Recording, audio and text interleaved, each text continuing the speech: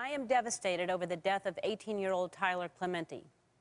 If you don't know, Tyler was a bright student at Rutgers University whose life was senselessly cut short. He was outed as being gay on the internet, and he killed himself. Something must be done.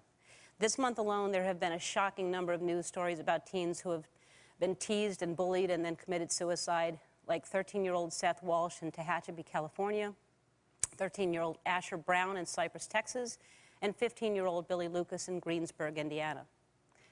This needs to be a wake-up call to everyone that teenage bullying and teasing is an epidemic in this country, and the death rate is climbing. One life lost in this senseless way is tragic.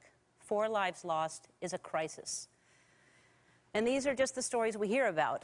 How many other teens have we lost? How many others are suffering in silence? Being a teenager and figuring out who you are is hard enough without someone attacking you. My heart is breaking for their families, for their friends, and for our society that continues to let this happen. These kids needed us, and we have an obligation to change this. There are messages everywhere that validate this kind of bullying and taunting, and we have to make it stop. We can't let intolerance and ignorance take another kid's life.